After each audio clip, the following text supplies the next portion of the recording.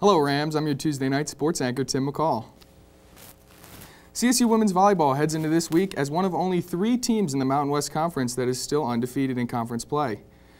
The Rams' conference winning streak was extended to 27 straight contests last week with a home win over Utah State.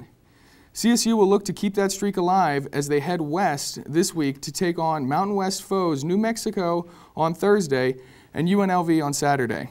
UNLV is one of the other Mountain West teams that is undefeated in conference play, and they currently sit atop the Mountain West Conference with a 15-1 overall record.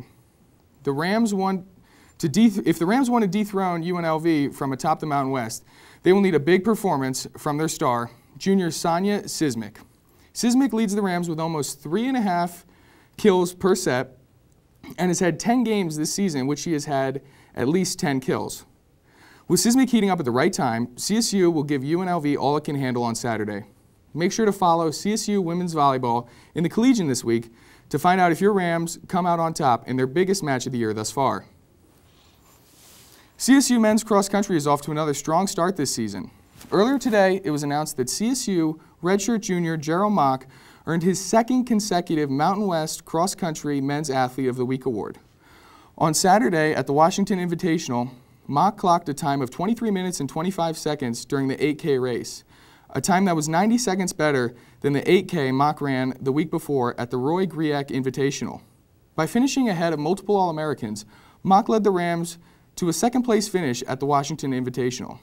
Mock and the rest of the CSU men's cross-country team will have this weekend off to rest up before they head to the Nuttycombe, Wisconsin Invitational next week.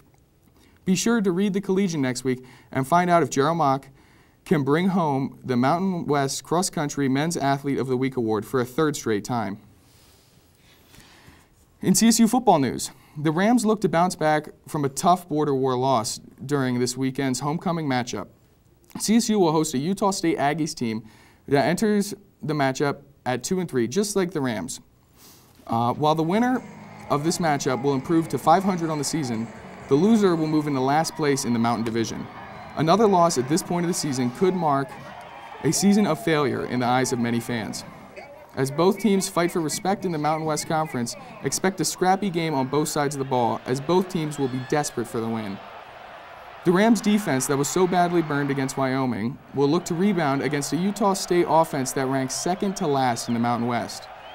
The Rams' offense, on the other hand, will be tested against the defense that is ranked 2nd in the Mountain West and 30th nationally, allowing only 346 yards per game. The Utah State Aggies have played in 5 consecutive bowl games, and even in a down year, appear to be a formidable opponent. Don't miss the last homecoming game in Hughes Stadium history this Saturday at 8 p.m.